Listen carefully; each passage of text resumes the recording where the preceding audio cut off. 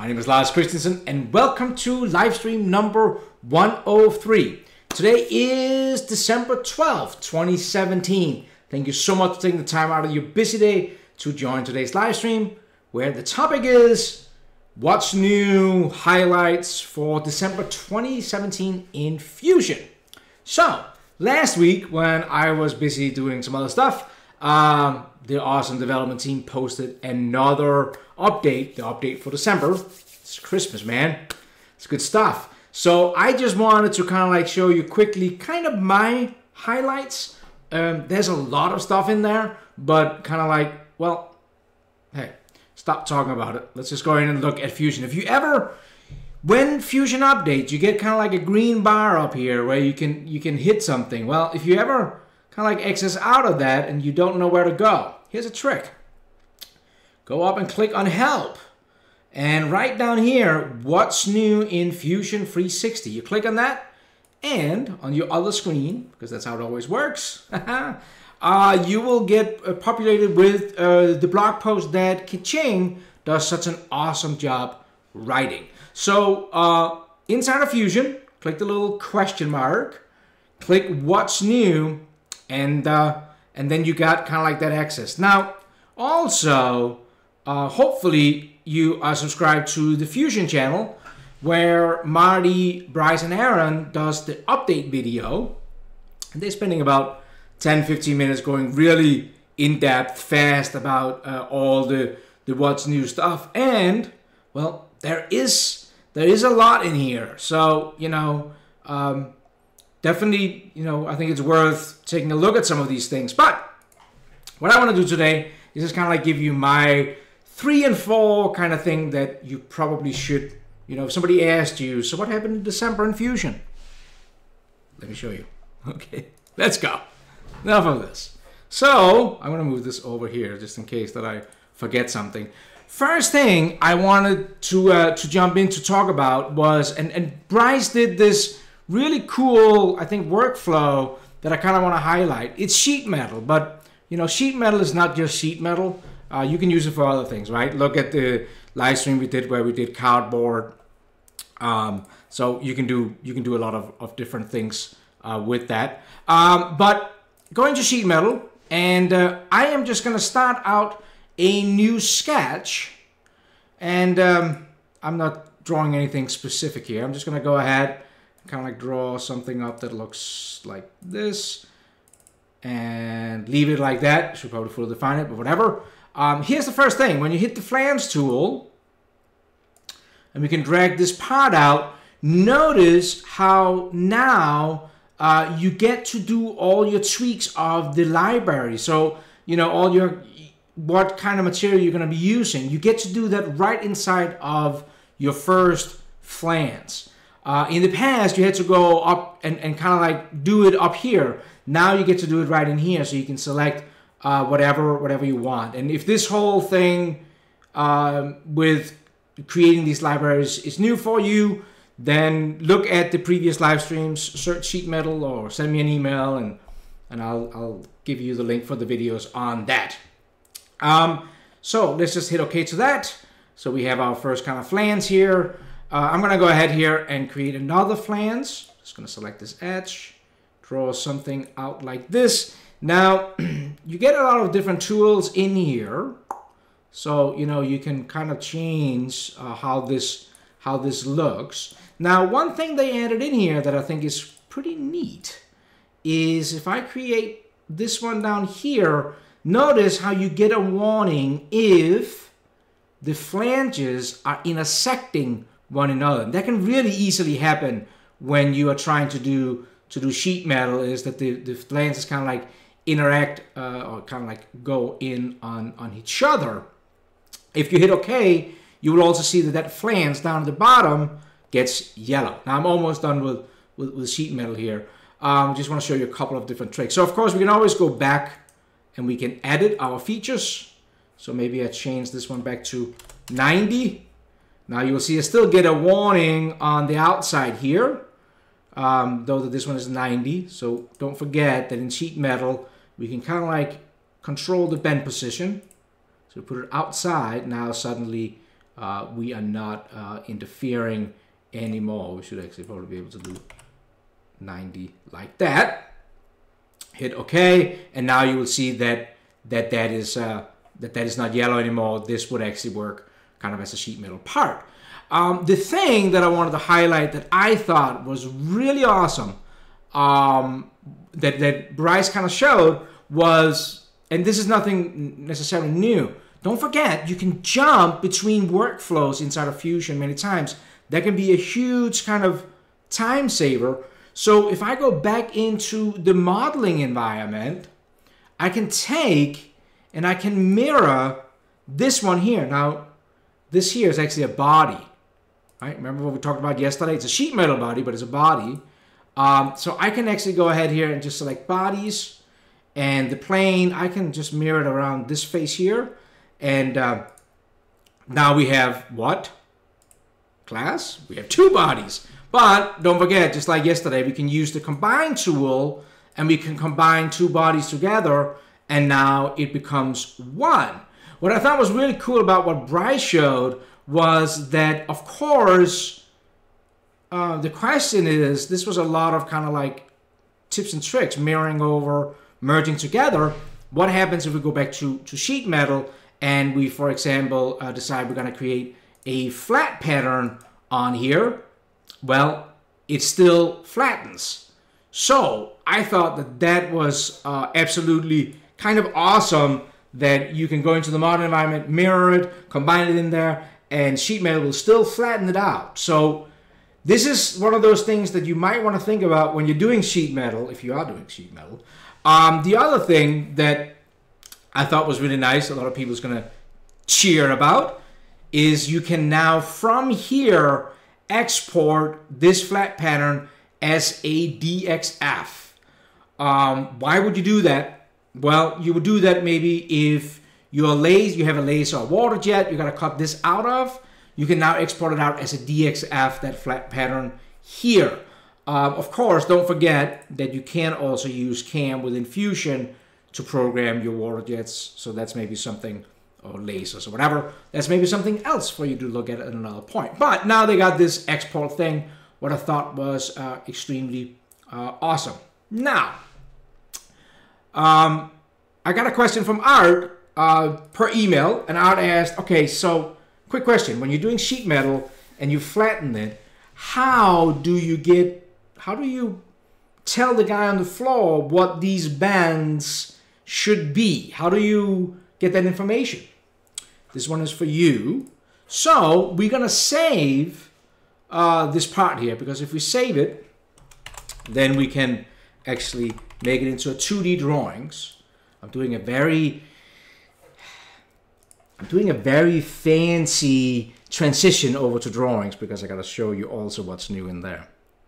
Pretty proud of that. So I saved the file. Now I can turn it into a 2D drawing like this. So let's just hit OK.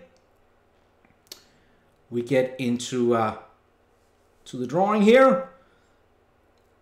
We are going to get our flat pattern. I'm just going to place it so you can show the flattened out stage here. So this is what you do.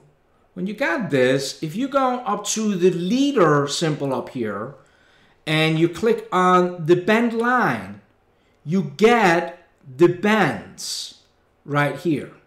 Okay? So you have the leader symbol and you click right here.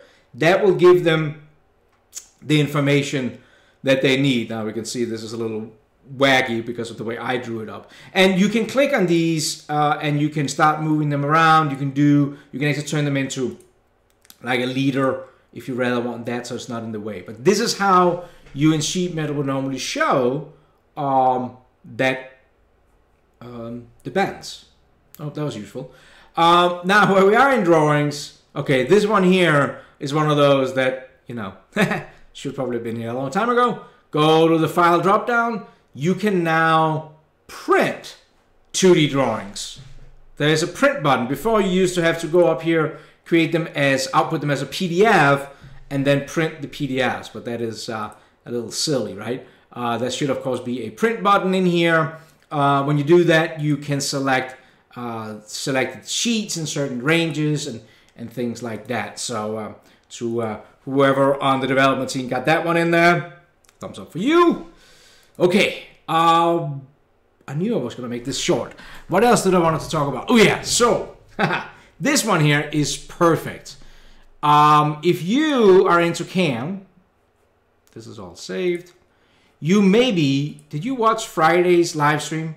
Where, not Friday, the Friday before, where we talked about chamfers and fillets, how to do all those, how to machine lead in, leads out, and chamfers and all that stuff. Well, what I showed you was that we could use the 3D contour to machine a fillet, an outside fillet like this.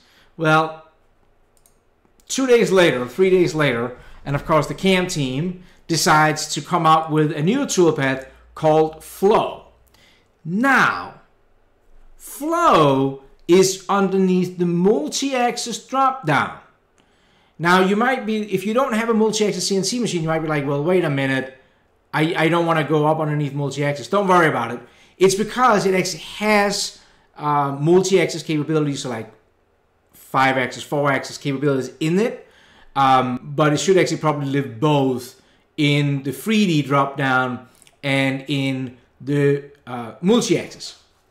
It's a little different than the other toolpath. Let me show you. If you have, I did a live stream on kind of like the contour menu of Fusion. So what we did when we did the live stream, not last Friday, but the Friday before, what I did when I selected the toolpath for the 3D contour to do this round was I used selection, and you see how I selected that chain there, kind of like saying I want my boundary to be within that.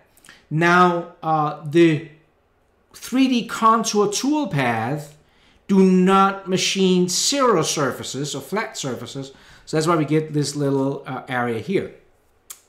The new Flow toolpath is different. So where the contour toolpath used kind of like that boundary selection I had, what the multi-axis toolpath uses is it's using the actually surface. So it's not using a boundary, it's actually looking at the surface that you're selecting and following the data inside of that surface. Now, one thing you will see here as I'm selecting this is that some of the arrows goes along and some of them goes up and down. You can click on these and they will go the other direction, but you can actually also go over to the Passes tab and you can choose here to say all along V or all along U. That's kind of like the axes of a surface. So you can go in here. Actually, I thought I was going to change all of them, but it did not. Alright, so I do have to do it manually. Go in like, okay, so now they're all at the same direction. Now I know I can go in and change them to all being this direction or all along U. So you do this, you just select the surfaces you want to machine, and then you can go in here and you can create the numbers of steps you want along that surface. Because now it's just gonna, it's literally just looking at the surface data and following that surface data. So I don't know how many we had before, but we maybe say 15. We want 15 here. You have some other kind of like options in here. You can go both ways, whatever you kind of want, but let's just hit OK. And you get a beautiful flow surface that will machine down here. And again, when I talked about machining this in the CAM video, you will see that down at the end of this toolpath, that if we go to the right surface, zoom in, you will see that the tool makes sure that it does go down tangent with that. So that's exactly what you want. That's why if you're looking at this, whoops, if you're looking at this, you're thinking, why are the blue lines going so much past the radius? Well, it's because the blue line represents the tip of the tool, but to be able to machine this radius, we just want that intersection between the radius of the tool and this one here. So, flow toolpath, underneath multi-axis, but it works with 3D machining. It's only because it does have an option in here, right click, hit edit, where you can turn on multi-axis, what will give you the tilt and all that stuff, okay? So that is the new flow toolpath here. The other thing that I want you to be aware of is if we're going to look at the tool in CAM, and let's go ahead and look at this end mill here. Edit tool. Notice how the cutter, some people should you know, applaud for this one. Look how they got this in from, it's definitely an Inventor HSM. It might also be an HSM Works, now I can't remember. But they got this much better looking tool. This should make it a lot better to find out what does they mean when they're talking about flute length versus body length versus overall length. So I've had a few questions about this when it comes to the cutters, and this diagram is definitely a lot better to kind of like get an idea about what these different numbers are right here. So again, if you go up and you click on the question mark, you click on what's new, you get the whole slew of things that is what new in the December release. And there was a lot more than, don't forget to watch the Marty, Bryce, and Aaron's video. There was a lot more stuff in here. If you pull icons off, you can put them back again. There was some new guide surfaces for the sweep tool, maybe a little bit more advanced, something we may be going to do an example on later on. Of course, also Aaron always shows a lot of good things for simulation, so so be aware of that. But what I wanted to highlight today, if you just joined us, what I wanted to highlight was the new function in sheet metal, where you get populated with your first flange to change something. Don't forget how you can jump workspaces and use the mirror, combine, and still flatten. Now you can save your flat pattern out as a DXF just with a click of a button. So that is absolutely useful. Also in drawings you can print. Now there's actually in the file drop down, there's a print, and then the cool CAM tools. That was what I took away from the what's new that I definitely want to make sure that you guys were aware of, that they added in there. They did other things. Don't forget about Fusion in the browser.